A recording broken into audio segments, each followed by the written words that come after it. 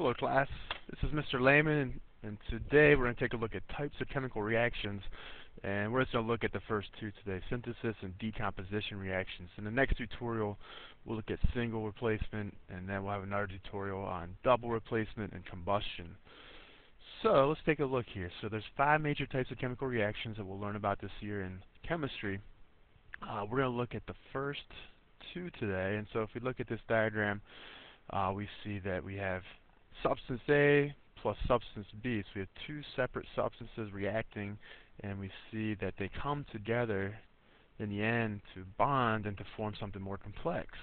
So it could be 2 elements or 2 compounds coming together to make something that's more complex. So we're going to start out with more things on the left side and end up with fewer things on the right side.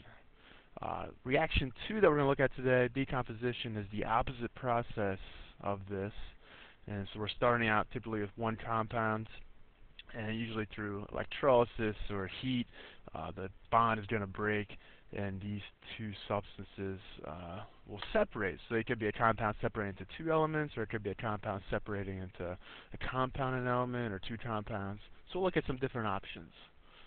So some more specifics. So synthesis reaction, sorry, wrong button. Synthesis reaction, also called a combination reaction, because 2 things that were separate starting out, 2 things that are physically in the same space, are going to come together and combine chemically. So you say A plus B makes AB, or A plus B makes C. So we're going to make a compound here that we didn't have before. And so in your notes we had some things, we called this the hookup reaction. So if you had a dance, 2 individuals, 2 people, all by themselves, can get together, dance. As they dance, they form a more complex substance, a compound.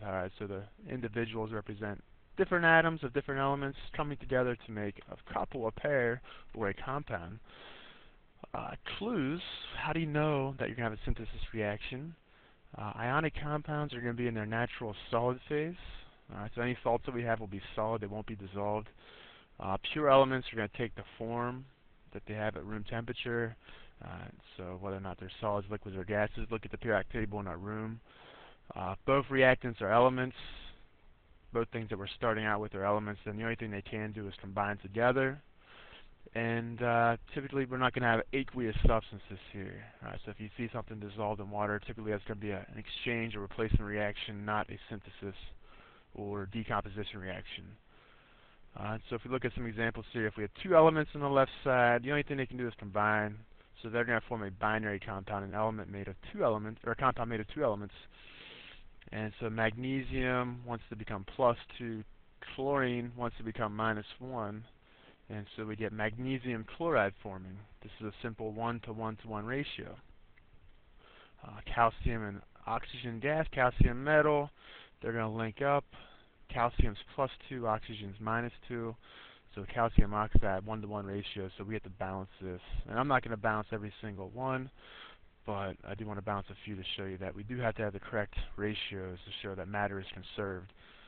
Metal oxide, so a metal that's attached to oxygen, or an oxide ion, something that has a -2 charge, plus water, the water is going to combine, and so if we're adding in 2 hydrogens and another oxygen to the oxygen that's already there, we get the metal hydroxide. So what do I mean by that? Well, hydroxide is OH -1.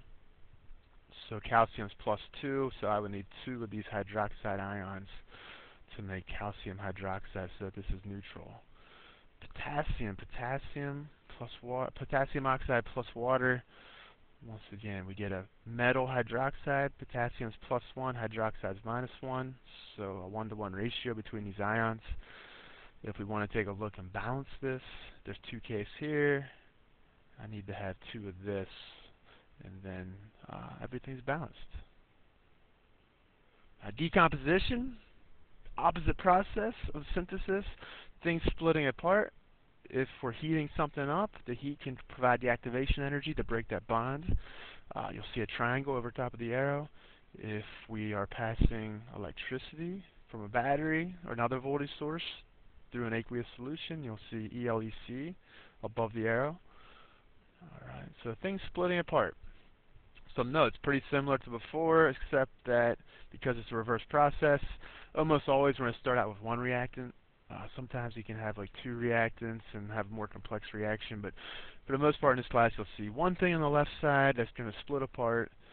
Once again, things are going to be taking their natural phases, natural states. We're typically not going to have aqueous substances, and you'll often see heat or electricity needed for this decomposition to provide the energy to break that bond.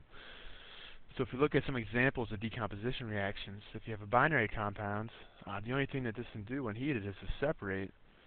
So if it separates, we get magnesium metal, and we get oxygen gas.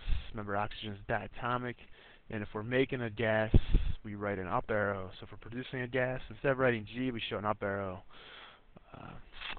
So this isn't balanced. We could balance that. I'm not going to do that for now. If we look at potassium chloride, it'll separate into potassium metal, and then chlorine gas. Once again, chlorine is another diatomic element. So if we want to balance that up, we need 2 of that, 2 of that. If we look at strontium hydroxide, metal hydroxides, which are bases, will split apart into the metal oxide plus water. So strontium hydroxide, strontium's a metal, it's +2. Oxygen, oxide, -2, so 1-to-1 ratio. And then H2O. And so look here, do I have the same number of everything? Yes, so it's balanced. Sodium hydroxide. Sodium hydroxide, we have a metal oxide. Sodium's going to be +1 ion. Oxide's -2, so we need 2 sodiums for the 1 oxide ion. And then we'll get water.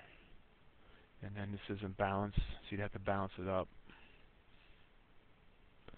Alright, a metal carbonate. So a metal that's linked up with the carbonate ion, which is a -2 ion, is going to split apart once again into the metal oxide and give off CO2 gas.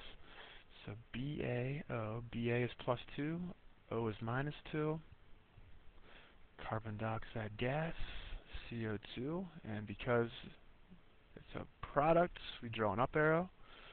This is a salt. Salts form crystal lattices, so they are solids at room temperature. Just like we saw before, 2 sodiums for the oxygen to make that neutral. It's a salt. It's going to be solid at room temperature, and then we get CO2 gas produced. Alright. Metal chlorates. Metal chlorates, and remember chlorate has a -1 charge, will separate. Chlorine will stay with the metal. Oxygen will split off to form oxygen gas. So we have KCl +1 -1. And that's a salt, so it's a solid, a crystal lattice at room temperature. And oxygen diatomic, this isn't balanced, so we would need 2, 2, 3 to balance that. Magnesium +2, chlorate -1. So magnesium needs to bond with 2 chlorides to become neutral. It's a salt, so it's a solid at room temperature. And then the oxygen, once again, will form pairs. And moving on here, number 5, metal bicarbonates. Metal bicarbonate. So bicarbonate has a hydrogen, so that hydrogen changes the charge of the carbonate. Carbonate's normally -2. Bicarbonate is a -1 ion. And so that's why we need 2 bicarbonates to link up with the calcium. So calcium, metal, carbonate. So calcium, the metal, links up with the carbonate. And that's a 1-to-1 ratio, +2, -2. We get CO2 gas produced. And we get water. Now this is tricky. Water, depending on how much heat is there, that water is probably going to be a gas. If we have to heat this up, instead of being a liquid, this is going to be at a heated above room temperature, and so we probably will have water vapor coming off, not liquid water. And that is not balanced. You'd have to balance that up. And actually it is balanced, I'm sorry, so it is balanced. If we look at sodium, sodium is going to stay linked up with the carbonate. Sodium's +1, carbonate's -2. We'll make CO2 gas, and we'll make water, and probably once again it's going to be water vapor, not liquid water because of the heat that we need to use to break that bond. And then finally, hydrated ionic compound, a hydrate. So something like calcium chloride, dihydrate. If water's trapped within that crystal lattice, if we heat it up, the calcium chloride is going to stay together and the water will come off. So the water will evaporate like we saw in class with the test tube. Alright, and that is it. So hopefully this helps. On to tutorial number 2. Thanks for watching.